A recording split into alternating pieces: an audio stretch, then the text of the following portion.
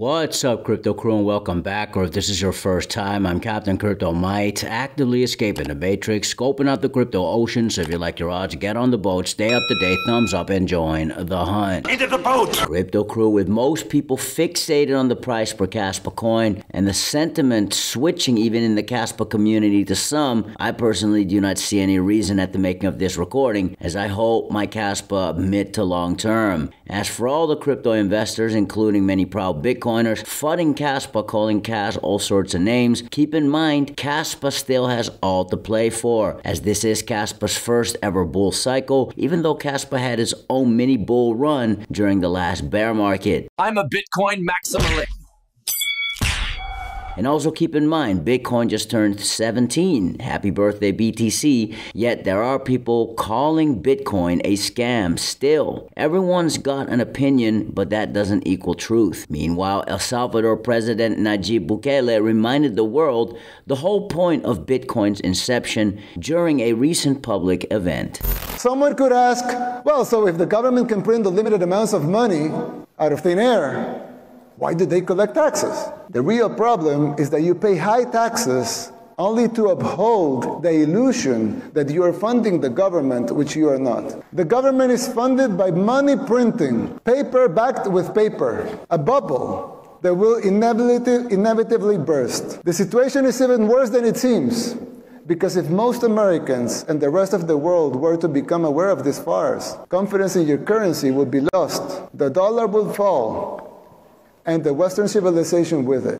Prove all things, hold fast, that which is good. Protect your Kaspa coins, Bitcoins, and other crypto investments through self-custody on a cold storage. And in our opinion, the Tangent wallet is your best option. Get 10% off using code CryptoCrew, and you can get another 50% off on your second Tangent card set. This runs till November 7th, 2025. Thanks so much for your consideration and support in advance, and may the Lord Jesus Christ bless you all. The rate cut will be hodl your Kaspa. Crypto Crew Kaspa KII Chairman Paul Fonson tweeted this out the other day. Shout out to Where's Wally for notifying us, quote, just wait for the moment that the markets will massively adopt assets, digitizing, tokenizing, and certifying, and hence start feeling the limitations of sequential blockchain technologies. That will be the finest moment of Kas, end quote. Okay, I guess you guys aren't ready for that yet. Life works in cycles. The crypto ocean is no different, even though this bull cycle seemed to have broken the conventional 4 years or the pinnacle of the bull market 18 months after the Bitcoin halving. At one point, the top will be in for Bitcoin and other projects will shine. As Paul Fonson mentioned, it will go hand in hand with the realization of every blockchain's mechanical and fundamental shortcomings. Smart money is anticipating what happens after the Bitcoin top as we speak, Crypto Crew. If you were a long-term holder of Bitcoin, you bought it 10 years ago, you get to the $100,000 number, a lot of guys look at that and say, okay, that was my number. Someday, if Bitcoin ever gets to 100,000, I'm going to liquefy Bitcoin and diversify it into other things. And so you're seeing a rotation now from those OG whales into what I think are longer-term institutional hands. Shout out to Kaspa Commons, who posted this on X. BlackRock CEO Larry Fink, who says every currency, ETF, and asset will soon be digitized and tokenized, connected through a single global settlement layer. This is a quote from Larry Fink directly, quote, we're not talking about it enough. Most countries aren't ready for what's coming, end quote. Larry Fink's statement points directly at the missing piece in today's financial system, a trusted, minimized, worldwide, real-time settlement layer capable of connecting tokenized assets across borders and markets. Many blockchains have tried to fill that role. Ethereum, which introduced token standards ERC20 and ERC721, and smart contracts, which pioneered digital assets. But Ethereum's linear blockchain design, congestion, and high fees prevent it from functioning as a true global settlement layer. Scaling relies on complex rollups and L2s, fragmenting liquidity and finality.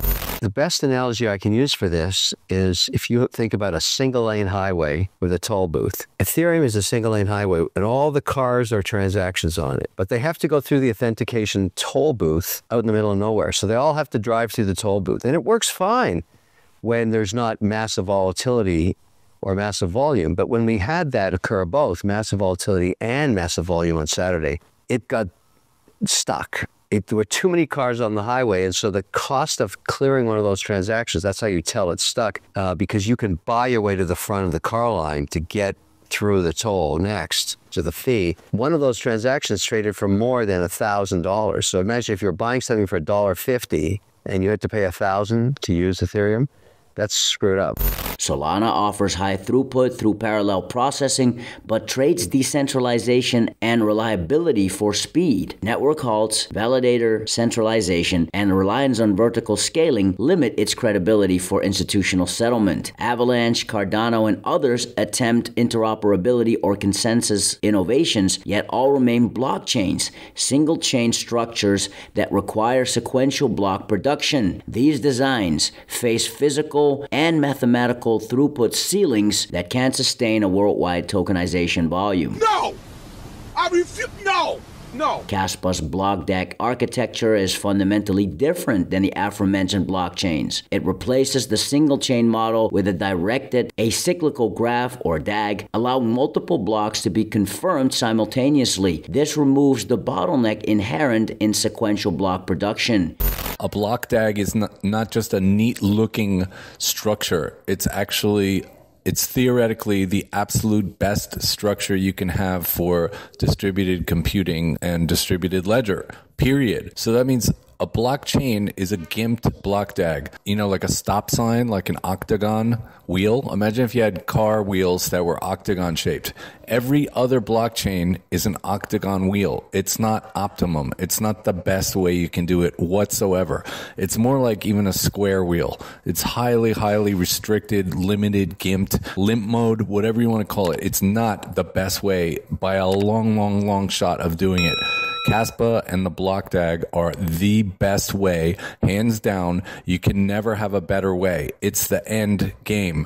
To be a settlement layer for every tokenized asset, a network must achieve throughput for volume on a worldwide level, finality that's near instant and irreversible, decentralization resistant to corporate or political capture, fair distribution ensuring no entity controls issuance or validation, and Kaspa already meets 1 to 4 in live operation, with DAGNight and vProx closing the loop between speed, scalability, and interoperability. $1 million invested in Ethereum 10 years ago would be worth $500 million today. So as far as asset class performance, there is nothing even approaching the returns that have come from crypto.